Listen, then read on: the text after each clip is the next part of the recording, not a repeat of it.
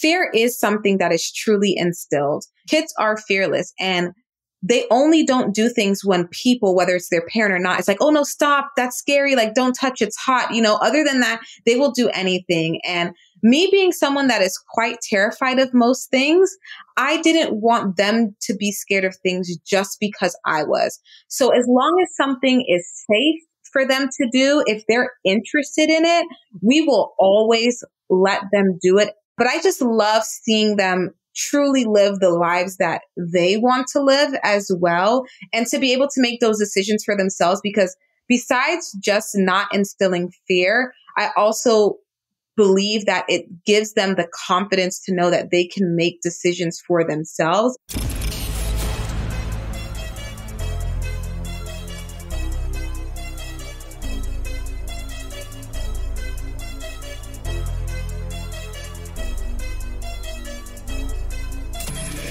This is the Maverick Show, where you'll meet today's most interesting real estate investors, entrepreneurs, and world travelers, and learn the strategies and tactics they use to succeed.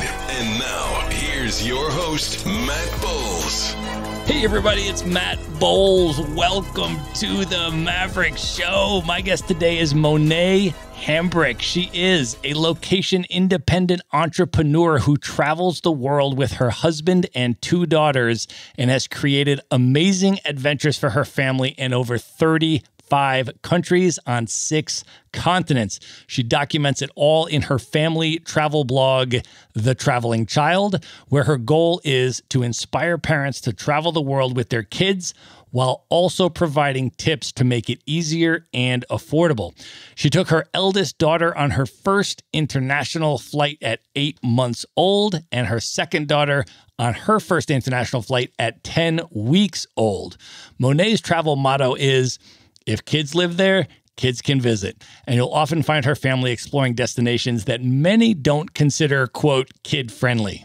Monet is also the author of the children's book, The Traveling Child Goes to Rio de Janeiro, the first book in her forthcoming series. In addition to her blog readers, she has also built an Instagram following of over 120,000 people. And Monet is the co-founder of the Black Travel Alliance, whose mission is to support content creators of color and hold travel brands accountable for their lack of diversity within the travel industry. Monet, welcome to the show. Thank you so much for having me. I am so excited that you are here. You are doing really, really awesome stuff. And I'm so excited to introduce you to the Maverick Show audience tonight. So let's just start off by setting the scene, though, and talk about where we are recording this from tonight. We're not in person, unfortunately, but I am in Asheville, North Carolina, on the East Coast of the United States in the Blue Ridge Mountains. And where are you tonight? I am in Miami, Florida. That is where our family lives. And we're just here relaxing, enjoying the sun because, we kind of get that in January. I love that. It is about the snow here tomorrow, so I am envious of your weather. But I actually have some Florida roots. When I was around your daughter's age, actually, I lived in Palm Beach Gardens in South Florida. So I've got a little Florida lineage there. But I want to go into your sort of backstory, Monet. Can you talk a little bit about where you grew up? And as you were growing up, how did your interest and your passion for travel develop? Yeah, so I was born in New York, but I did grow up in South Florida, and I am first generation American. So both of my parents are Jamaican born. So I had a passport very early on in life. My parents would often take me back to Jamaica to visit my grandmother and other family there. And even when we weren't traveling to Jamaica, back when I was younger, I'm sure the same thing for you, like car seats weren't a thing. So my parents have pictures of me with their siblings. I have 17 aunts and uncles. That is not including their spouses. That's just my parents' actual siblings. So they would take road trips from New York to like Boston and other states that were really close. And there's so many pictures of me sitting on someone's lap in the back seat. So I grew up with travel instilled in me from my parents. But what I would say is the trip that really changed my life as far as travel wise was when I was in high school. I got a scholarship through this program called Experiment in International Living. And I was able to go to Botswana for 5 weeks. I think I was like 15 or 16 years old, just with a group of other students and chaperones.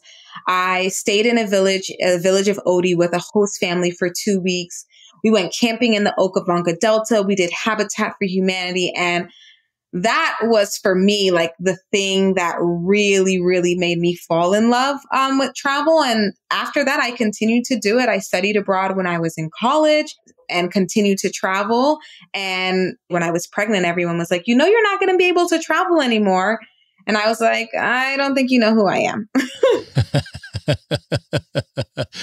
That's amazing. So let's talk a little bit about that and how the story went from there, right? So you are pregnant and you have friends and colleagues saying those types of things to you. And then what was life like after you had your first child with respect to travel? After I had my first child, we got on a plane at 6 weeks when she was 6 weeks old.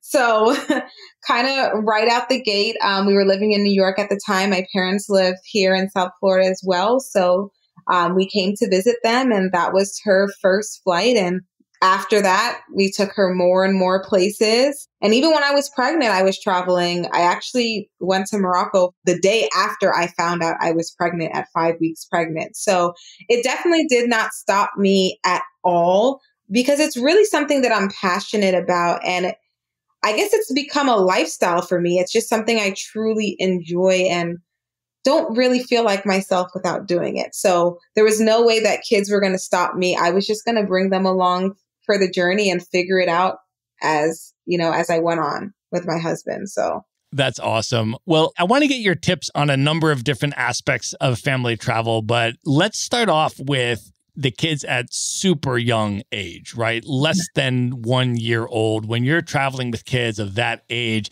can you talk about where you went? Because I know you took both of your daughters on international flights before they turned 1.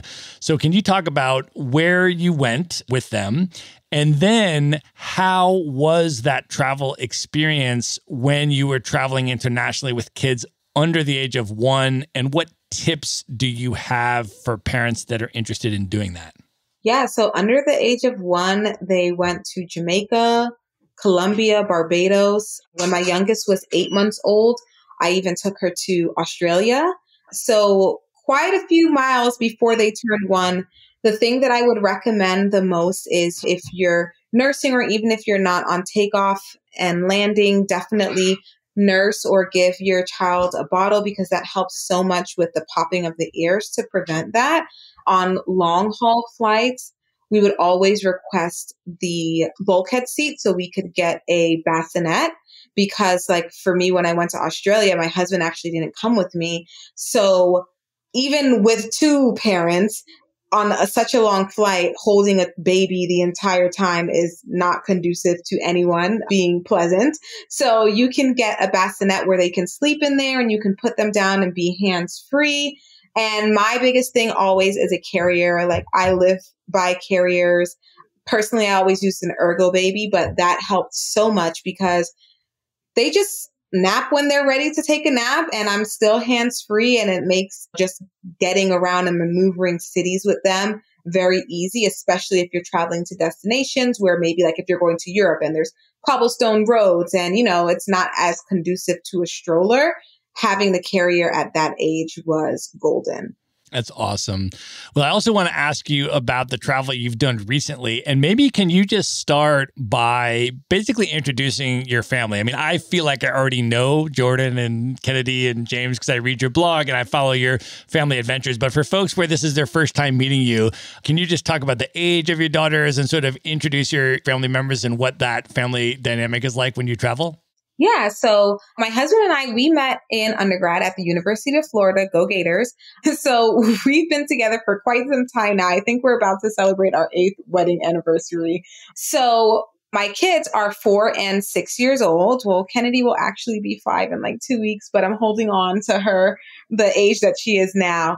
And Kennedy is definitely the comedian in the family. She is always making people laugh and just full of energy. And Jordan is like, she could go on Jeopardy and win because all she loves to do is watch documentaries and learn random facts, as she calls them. And she tells us random facts of the day every day. And my husband is just go with the flow, definitely not the planner, but he's also not a complainer, which I appreciate. So he just lets me plan and just goes with the flow. And yeah, that's us. I mean, they're both super adventurous. Part of the things I said, you'll find us going to destinations most don't find kid friendly. For my daughter's Kennedy, her second birthday, we went to Costa Rica and she went ziplining and we took surf lessons. So yeah, they're super adventurous, way more than I am. That's amazing. Well, let's talk about that Costa Rica trip. It's a place that you and I have both been, and we both appreciate Costa Rica very much. But I would love to hear about how your kids experienced it and how the family trip went to Costa Rica. Yeah, so we went to Costa Rica, as I said, for Kennedy's second birthday. We did La Fortuna and Manuel Antonio.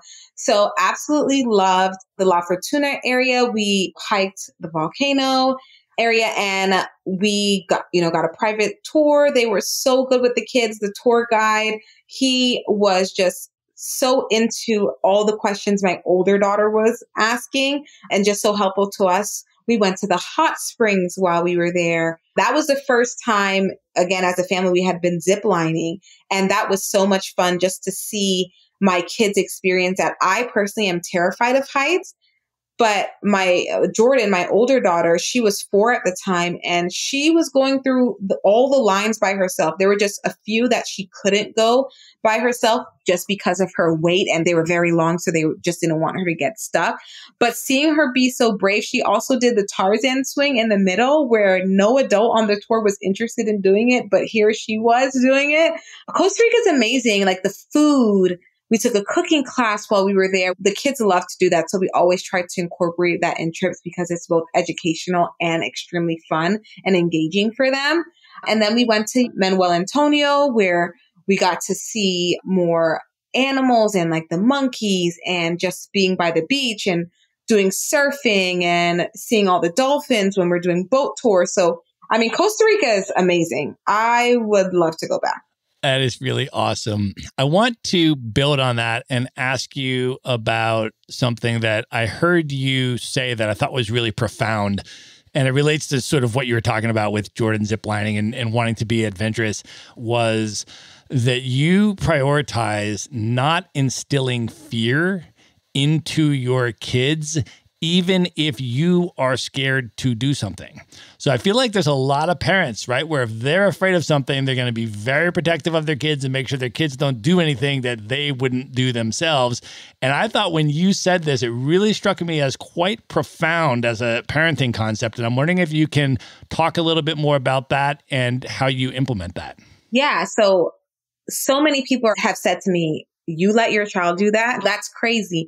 And for me, it's just about fear is something that is truly instilled. Kids are fearless and they only don't do things when people, whether it's their parent or not, it's like, oh no, stop. That's scary. Like, don't touch. It's hot. Other than that, they will do anything. And me being someone that is quite terrified of most things, I didn't want them to be scared of things just because I was. So as long as something is safe for them to do, if they're interested in it, we will always let them do it and let them decide for themselves if it's something that they like or that they don't like. Because even with that, they've also gotten me to open up again. When we just went on a recent road trip, I went ziplining with them again, which I thought I wouldn't do. And it's because they're like, no, mom, like if we can do it, you can do it. It's so much fun. Let's go.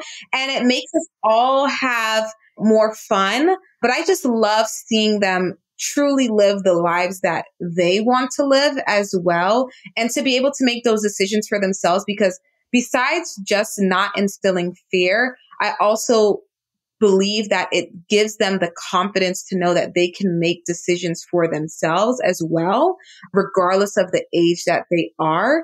And yeah, it goes this hand in hand with like food and everything else. Hey, you try it once. If you don't like it, cool, but you'll never know unless you try. So we just really let them lean in and make these decisions on their own, Of course, unless it's like just completely unsafe, then we'll pull the trigger. But other than that, yeah, let them have fun. Let them discover and figure it out for themselves. That's so amazing. And you are taking them to places that are really far away as well. I mean, you're not just taking them to the Caribbean and Central America. You have taken your kids to Asia, to Australia, to Africa on some really long haul flights, 20 plus hour trips to go to some really epic destinations.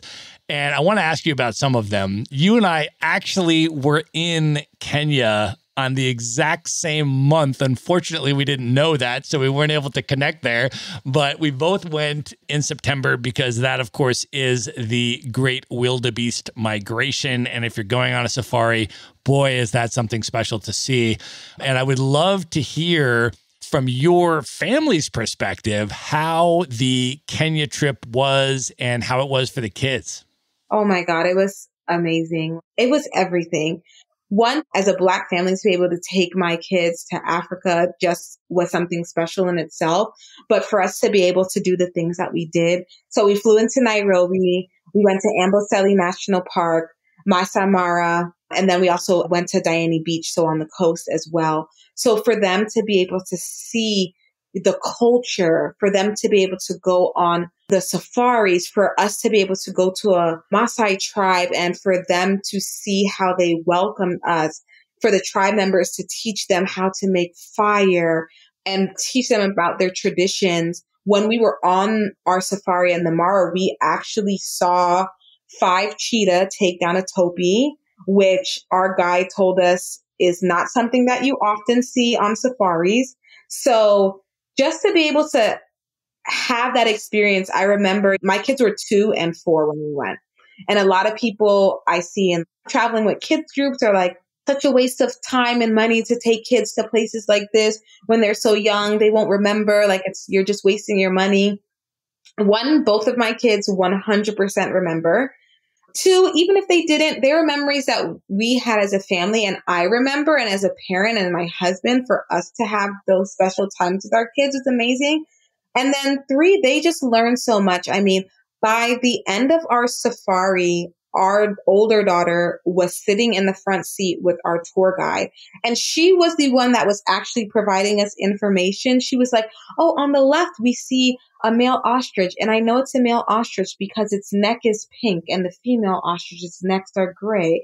Like things like that. And that is just amazing to me. And those are experiences that are just honestly priceless. And oh my God, Kenya was just everything. It was everything. It is a really, really special place. I got to spend about a month there based in Nairobi and also went out to Masai Mara and did the safari. And then I also got to go to some of the neighboring countries, spend some time in Uganda and Tanzania. And it was just, I mean, East Africa was just really super, super special region. But you and I have also separately spent time in North Africa. We've both been to Morocco, and I would love to hear about how Morocco was for the family. Yeah, so Morocco was special. We went there. COVID just messes my life up. I want to be like, oh, last year, but it wasn't because last year nobody did anything. The year before, 2019, we went for Thanksgiving. And so me and my youngest daughter went for 2 weeks. And my husband and my older daughter actually met us a week into the trip. So the first week, I was by myself with my youngest daughter. She was 3 years old at the time. We flew into Marrakesh, and then we flew from there to Fez, and then made our way to Chefchaouen, spent time there, and then spent more time in Fez. And then we went to Marrakesh, and then my husband and older daughter met us there. We all went to the Sahara Desert, and then we all explored Marrakesh together. So yeah, even if you are a single parent, you can go anywhere you want with your kids. Because yeah, if I can go to Morocco with a 3-year-old by myself, you can do it too. That's so amazing. You know, I've spent probably about a month in Morocco. I've been a couple times, and I've been to Marrakesh, and I've been to Fez, and I've been to Tangier, and I've been to Casablanca. I have yet to get to Chefchaouen, and it is so high on my list for people that have never heard of this city. Can you share a little bit about what Chefchaouen looks like and what the experience was like, especially with the kids there? Yes. Oh my God. So it is beautiful. It's known as the Blue City because literally all the walls painted in the city are blue. And it is just gorgeous. So a lot of people don't make it there because there is no airport.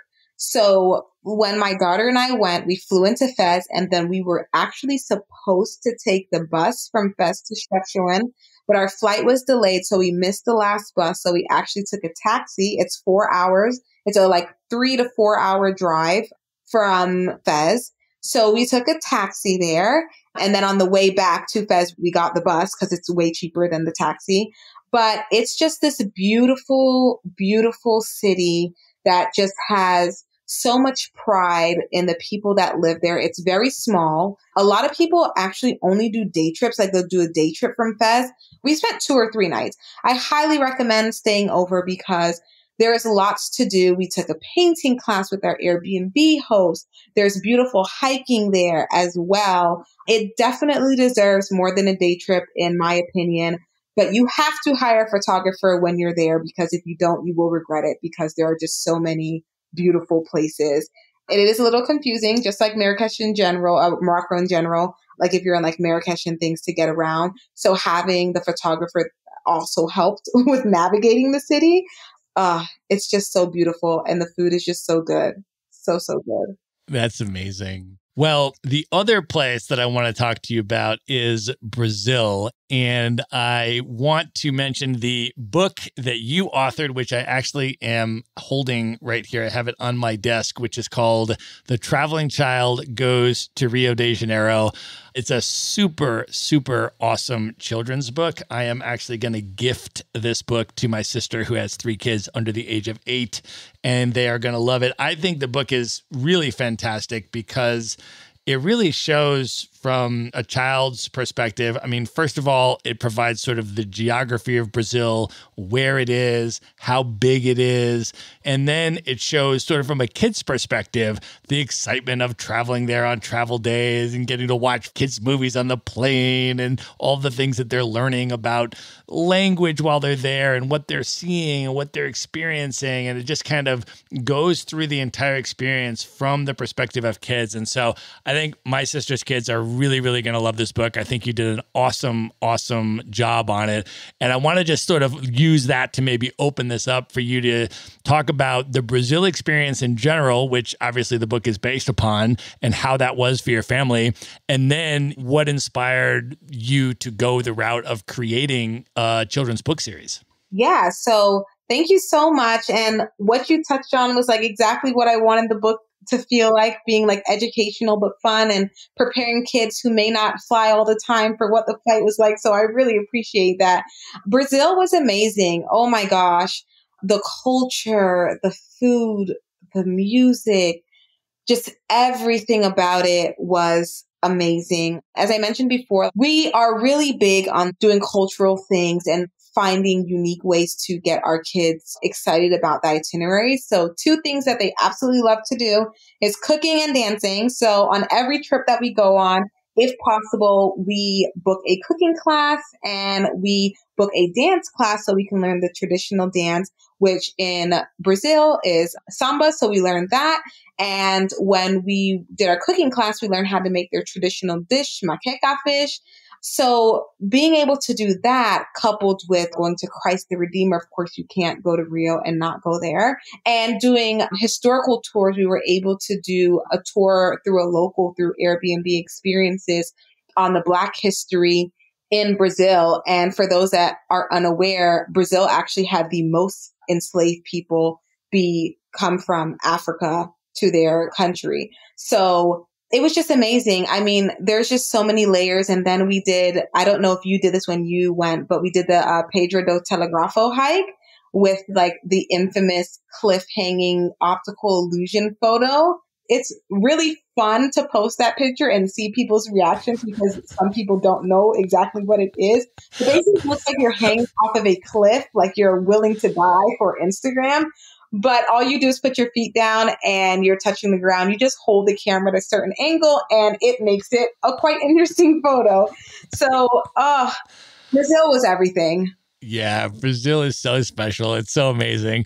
And then can you talk about the children's book series, The Traveling Child Goes To? This was the first book in the series. And what is to come, how you're going to build out the series, and really what your goal is with the children's book series. Yeah, so my goal is really just to provide one diversity within the travel space. That's something that I am huge on. If you type in family travel in Google images, you're not going to see families that look like mine. Oftentimes, when you look at pamphlets, brochures, commercials from a lot of destinations, you don't see families that look like mine either. And I'm one to, instead of like, I can complain about it all day and it is something that needs to be fixed, but instead of relying on other people to fix it, I'm like, well, what can I do?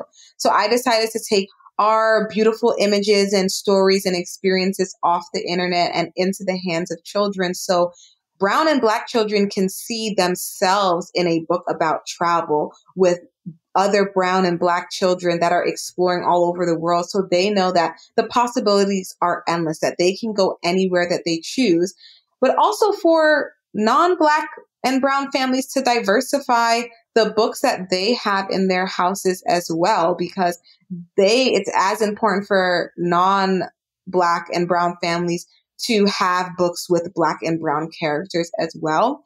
And I just wanted it to be something that was educational, but fun, like a really lighthearted story, but also providing the child information on the country, on the country's culture. And then it also has, like the links to my website. So you can see the itinerary that we took for the trip. So if you decide to go there, you already have an itinerary that you can just pull pieces from. So the next book will be The Traveling Child Goes to Kenya. And then after that will probably be Jamaica. But yeah, I just plan to write as many as people will buy. So as long as one person buys each one, I'll keep writing them. That's so amazing. Well, I wanted to also mention, of course, that you are one of the co-founders of the Black Travel Alliance, which is amazing. I've interviewed a number of your other co-founders on this podcast already. But for folks where this is their very first time hearing about the Black Travel Alliance, can you talk about that and what you're up to with that? Yeah, so the Black Travel Alliance, we founded it last year at the height of the Black travel movement. I mean, it's something that I think all of us individually, it's been something that's been on our mind. As I just mentioned, even the reason why I wrote my book, which was long before I co-founded the Black Travel Alliance. Instead of, again, like complaining about things, what are things that we can do to uplift Black content creators in the travel space? So one, it is holding travel brands accountable for their lack of diversity or for maybe things that they say that are not the correct way to say things, but really to uplift Black travel content creators, providing them with a space that they can find opportunities within the travel industry, whether those are writing gigs or press trips, providing educational webinars for them to attend. So I'm actually on the training and events committee, and we hold monthly or bi-monthly webinars providing tips for Black travel content creators on how to build their brand, how to work with brands, how to use email marketing to your advantage. And then our goal is to also provide scholarships. A lot of times the gap, as you see in like travel conferences like TravelCon or TBEX, is that really like 99% of the attendees are white, and cost does sometimes have to do with that. So providing scholarships to attend these travel conferences so they can also have the same opportunities as other people in the industry. So yeah, we just had in December a wavelength program, which was for brands to network specifically with Black content creators. And you can have individual meetings with the brands to see how you could work together in the future. So really just providing avenues so there can be no more excuse of, oh, well, I didn't know where to find Black travel content creators. They don't exist. There's none that are doing solo travel. There's none that are doing family travel. There's none that have been here. There's none that are doing luxury travel. No, enough with the excuses. Here it is. We have it all for you in one place. That's so awesome. And I also want to ask for your travel tips for Black folks that may be at the earlier part of their travel journey and for Black families in particular. Yeah, so I would say, honestly, just go. Yes, there are racist people in other countries, but I mean, there are racist people in the United States. So don't let that prohibit you from exploring the world. There are some places that you might have to be a little bit more careful or understanding that in certain places like Asia, for instance. I studied abroad in China. I've been to quite a few Asian countries. They don't necessarily see Black people that often, and a lot of times follow you around to take pictures of you without asking, jump into your photo and put their arms around you without asking. So just being aware of things like that that could happen to you that aren't going to happen to other travelers.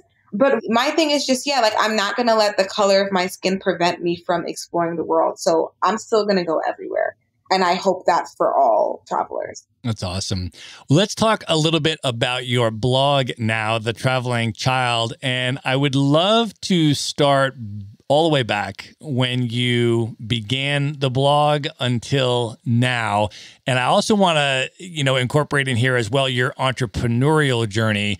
I know you started the blog when you were working a full-time job in corporate America, and you're now, of course, a location independent entrepreneur that is making a lot more money than you were in corporate America, and you've been able to monetize this and build it and grow it. But maybe just take us on that journey about how it started and then, what you built it into today and what folks can expect when they check out The Traveling Child. Yeah, so it almost didn't start. I was 100% against having a blog or Instagram. It was actually my friend Paula Irving, shout out to her. She came to visit me a few weeks before we were going on that trip to Colombia, right after I had Kennedy. And she's like, oh, you should really start an Instagram about your travels. And I was like, no, thank you. And she was like, no, but there's so many parents or want to be parents that think that life and travel stop after having kids. But here you are. I've seen you take Jordan to Jamaica. You went to Italy when Jordan was 1 and you were 16 weeks pregnant with Kennedy. You've been on cruises while pregnant, all these things. She's like, you have so many experiences. And I think it's really powerful to parents and those that travel and think that travel will stop once they start a family, to show them that it doesn't. So I sat on it for a few weeks and then decided that maybe she was right. I was just afraid that people would think, oh, you're just trying to show off, because that's never my intention.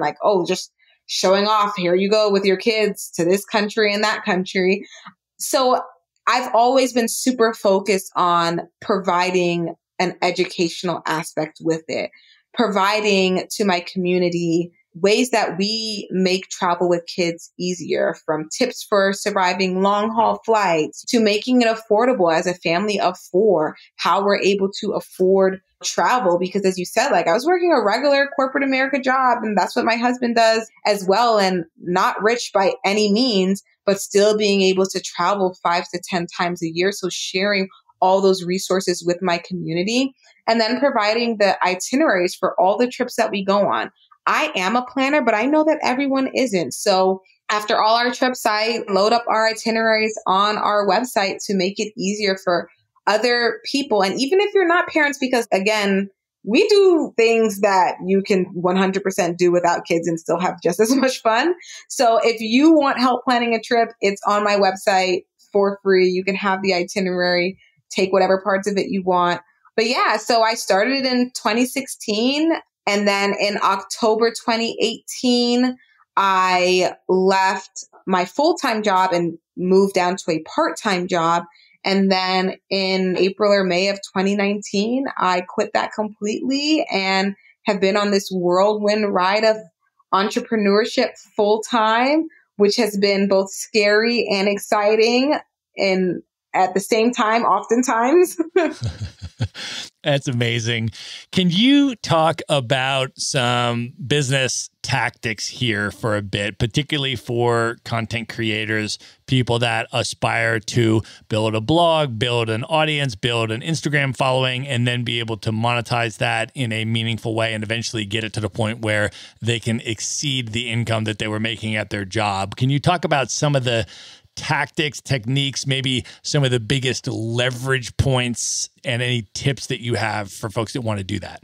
Yeah, well, first, having a strong community is key, especially when you're talking about monetization, because whether you're monetizing through brand partnerships or you're monetizing through selling your own products, you have to have a strong community, because if you don't, brands aren't going to want to give you money to post sponsored content. And if you're having your own product, your community is not going to trust you enough to shell out their money to provide that to you. So building a strong community. I've been in Clubhouse recently that I know a lot of people have. And I was in a room one time and I was moderating and someone was like, yeah, but like I don't have that many followers. I'm just trying to get 10K to 20K. And my biggest advice would be focus on who is in your community now. Because if you can't build a strong relationship with people when you have 50 or 100 or 1,000 members in your community, how are you going to build a connection with your audience when you have 50,000 or 100,000? So for me, it's always been about truly being a safe space where I can talk about horrible instances that have happened when we traveled, as well as the amazing things that has happened. Always responding to comments, responding to DMs, and providing valuable content. So whether you choose to provide entertaining content or educational content, you have to provide value to those that are consuming it. And I found that has helped me to grow the most, because that's when people will share my content. Whether they're sharing it through stories, they're telling their friends, or bigger accounts are sharing my content to their communities, millions of people that in turn grow my community. That's awesome. Well, your blog is absolutely fantastic. It's super substantive. It's really, really, really well done. It has a lot of amazing content on it for sure. We're going to link that up in the show notes so everybody can go and check it out.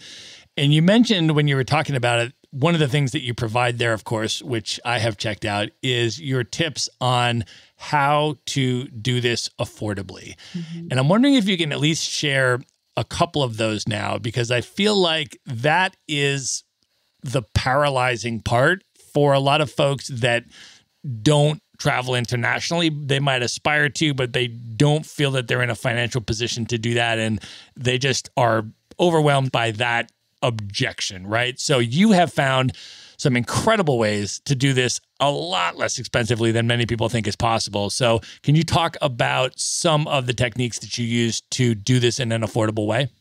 Yes, of course. So for us, the main thing is following the deal.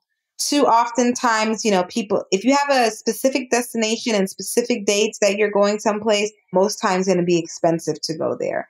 However, if you can be flexible and follow the deal, that's when you'll find affordable travel. That's how we went to Brazil during my daughter's spring break. So during school holidays for $300 round trip from Miami on a nonstop flight. I've been to Denver from here for $30 round trip. And a lot of times people think, they avoid international travel because they think it's so expensive. But oftentimes we travel more internationally than domestic because it's actually cheaper for us to go overseas based on the flight deals that we get and based on the exchange rate of money and the cost of living in other countries. When we went to Thailand with a flight deal coupled with points and miles, we didn't pay for our flights at all. And in Thailand, you can get meals for $1.25, $1.50 and be eating really good. So your money can stretch super far there. So I think oftentimes it's just the mindset of people not understanding that it's not as expensive. And then two, like always trying to pick a place and pick a date. But if you're flexible, you can use websites like Secret Flying and the Flight Deal to be able to find really, really, really affordable flights. At this point in your family's travel journey, I want to just ask what you feel the impact has been on your kids of doing all of this travel. And from their perspective, how would they describe what travel has meant in their life and what they've gotten out of it? Yeah. So for them, it has taught them so much. I mean, just from like basic everyday things like learning how to be adaptable, having to adapt to change, or being patient. If we have a flight delay, understanding that things are out of your control sometimes. There's nothing that we can do but sit here longer, adapting to being in a country with people that don't look like them, that don't speak the same language as them, but being okay with that and not thinking it's something that's negative, but embracing other cultures, which I think the world needs way more of these days, and just learning about things that they may not learn about in school. Unfortunately, some things that the education system leaves out. We just recently, well, I guess it's been a few months now, we went on a 4.5 week road trip through Tennessee, Georgia, and Louisiana, and going to places like Memphis and being able to go to the Slave Haven Underground Museum and the National Civil Rights Museum, and for them to learn about things in Black history that is not always taught in school, for them to visit a plantation in New Orleans, for them to visit Dr. Martin Luther King Jr.'s birth home in Atlanta. There's things that you can read in a book, but it's completely different when you actually experience it, when you can see it, when you can touch it.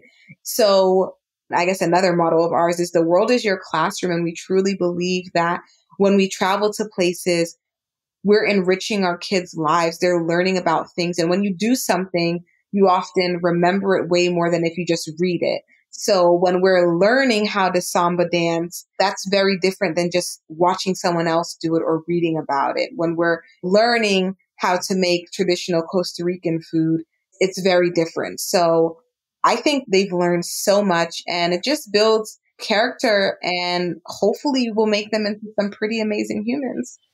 That's so amazing. One of the other things you wrote about on your blog, which I thought was super profound, was you talked about the benefits to you of traveling with children and why the experience is different and uniquely beneficial. Can you talk about that? Yeah, so for me, I feel like when I travel with my kids, I personally learn more. I take it slower. Like, kids do tend to slow you down. And sometimes as adults, we're always on like, go, go, go. But I love that. They make me slow down. They make me appreciate things. They notice things that adults don't always notice. And when they notice it, they point it out. And I just feel like it brings another level of the experience to our travels. And they also have so many questions. Oh my God. But with those questions, they expect answers, which means that I always end up learning way more than I thought I would. Especially, I told you, my 6-year-old Jordan, the girl loves like documentaries, loves history and stuff. So she asks so many questions, things that I wouldn't even think of. And it just enriches the experience because we're learning so much more, because either she's asking it and the tour guide is answering, or she's asking me and I don't know it and I have to find the answer for her, or else she will never stop asking me. So for me, it just also has allowed us to learn so much more. And as I said, even for me, like not even educational wise, I am terrified of lots of things. I was never an adventurous person. I was the friend at theme parks that held all their friends' bags at the bottom and waited for them to go on roller coasters. So they have taken me out of my comfort zone and pushed me to participate in adventurous experiences that I otherwise wouldn't have. So there are so many reasons I'm thankful for my experiences with them as well. That's so awesome. I love that. Can you talk a little bit as well about trip planning, which I know is one of your fortes, and I'm sure that the trip planning process evolves and changes a bit as the kids get older and there are different ages in terms of what you're looking to do there. So can you just give an example, for example, right now at the age that Jordan and Kennedy are today, as you start to plan your next post-COVID-19 international trips, what does that trip planning process look like for you? Yeah, so it's always, again, like our destination is going to be based on some flight deal. And then it's finding activities that, well, first we always decide like individually, what is our must do in that destination? So making sure that everyone in the family, all four of us, are completely satisfied leaving the destination, knowing we got to do the one thing we all wanted to do. And then it is curating an itinerary that is not too overbearing, but also that we do get to do a lot. We're not the type to like just sit around in like our hotel or Airbnb. We do like to get out a lot, but trying to also incorporate just fun things for the kids. When we went to Copenhagen, the Airbnb that we stayed in, it was a family, and we knew that they'd had toys because they had it in their listing. And they also said that there was a playground down the street. So we knew that in between things to keep them happy, because they still are kids, allowing them to do things like that. And then looking up things to do based on our interests. So finding things that are educational, but also have to do with things that we like to do, and trying to keep it to like 2 activities a day max. That way we're not wearing them out, too much. But as I said before, it's really no holds bar. We'll look at other people's blogs to find ideas for things to do. We'll look at, websites like Viator or Get Your Guide, Airbnb experiences, and look at those things and then try to map out what makes the most sense for us. That's so awesome. We are going to link all of these resources up in the show notes, as well as your blog, of course. And Monet, at this point, are you ready to move in to the lightning round? I guess I am. Let's do it. The lightning round. All right. What is one book that has significantly influenced you over the years you'd most recommend people check out? Ooh, Rich Dad, Poor Dad, even though I'm not a dad. A classic in personal finance. Good pick. All right. If you could have dinner with any one person that's currently alive today that you've never met, just you and that person alone for dinner and an evening of conversation, who would you choose? Rihanna. Good pick. All right. If you could go back in time, knowing everything that you know now, and give one piece of advice to your 18-year-old self, what would you say to 18-year-old Monet? Do not go to grad school. Interesting. Well, honestly, it really depends on your field and the work that you plan on doing. But for me, I just wish that I went to grad school right after undergrad, because I was like, oh, if I don't do this now, I'll never do it. But I also think maybe if I had held off, maybe I would have realized it wasn't needed or necessary. I just feel like sometimes education is just pushed so much, and we feel like, oh, in order to go to the next step, we have to have a higher degree and all these things. And for some circumstances, you 100% have to. But I also think, there's a debt issue in America. And for me personally, especially where my life is now, and even when I was working in corporate America, it just never did anything for me. So I could have used that money as a down payment on my house instead.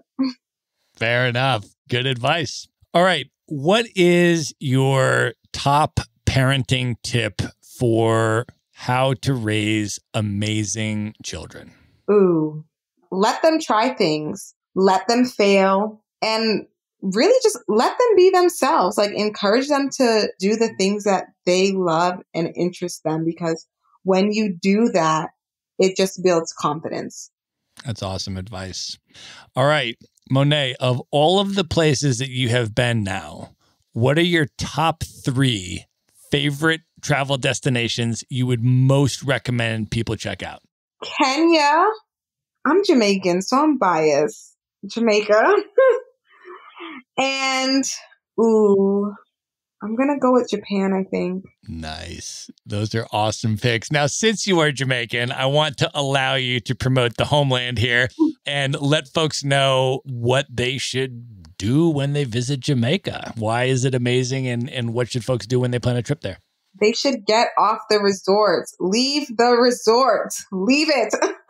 So many people stick to like Ocho Rios, Negril, Montego Bay, and stick to the resort. There is more than Duntera Falls. I mean, Duntera Falls is amazing, but there is Blue Hole. There is St. Elizabeth, which is the parish that my family is from. There's Pelican Bar, which is the most amazing experience there. and YS Falls, beautiful. And then there is also Portland, which to me is the most underrated parish in Jamaica. You can go to Reach Falls, Winifred Beach, Frenchman's Cove. You have to go to the Boston Jerk Hut while you're there. It's a place where they have multiple jerk spots, and go rafting down the Rio Grande. Yeah, leave the resort and really explore. And then if you want some really good food, if you are in certain areas, you can go to this place called Scotchy's. But yeah, get off the resort. There's so much to see. Awesome tips. All right, Monet, final question. What are your top 3 bucket list destinations? These are places you've never been. They're the highest on your list you would most love to see. Egypt, Antarctica. And it's not one place, but I'd really like to go to all the national parks in the U.S. I cheated on number 3. That's all right. We'll just wrap it together as a number 3, U.S. national parks, and we'll give it to you. Well, I've spent about a year in Egypt living in Cairo. So whenever you're ready to plan that trip, feel free to hit me up for some tips on that. But those are really, really great picks. Monet, this was so awesome to have you here. I want you to let folks know how they can find you, check out your blog, follow you on Instagram, and any other way you want people to come into your universe. Yes, so you can follow me on Instagram at The Traveling Child. It's also the same for Facebook. Our website is thetravelingchild.co. And yeah, that's about it. Amazing. So great to have you here, Monet. We are going to link up all of that in the show notes. So folks can just go to one place at themaverickshow.com and just go to the show notes for this episode. And there you will find all of the links and handles for how to connect with Monet, as well as everything else that we've talked about on this episode. Monet, thank you so much for being on the show. Awesome. Thank you so much for having me. All right. Good night, everybody. Be sure to visit the show notes page at themaverickshow.com for direct links to all the books, people, and resources mentioned in this episode. You'll find all that and much more at themaverickshow.com. Learn how Maverick Investor Group can help you buy cash flowing rental properties in the best U.S. real estate markets, regardless of where you live. Schedule a free phone consult today at themaverickshow.com/consult. Now you can buy rental properties with tenants and local property management in place, so you don't have to be a landlord or a rehabber. To get your questions answered and discuss how Maverick Investor Group can help you meet your real estate investing goals, schedule your free phone consult today at themaverickshow.com/consult. If you like podcasts, you will love audiobooks, and you can get your first one for free at themaverickshow.com/audiobook. Whether you want the latest best-selling novels or books on investing, business, or